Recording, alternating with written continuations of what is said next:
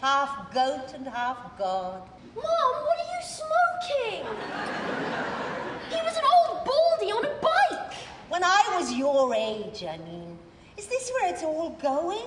If we're lucky, a windy corner by a supermarket with a plastic bag on the handlebars full of, I don't know, ready meals and loo paper, lumpy faces and thickening bodies in forgettable clothes going home with the shopping. But we were all beautiful then. Sorry.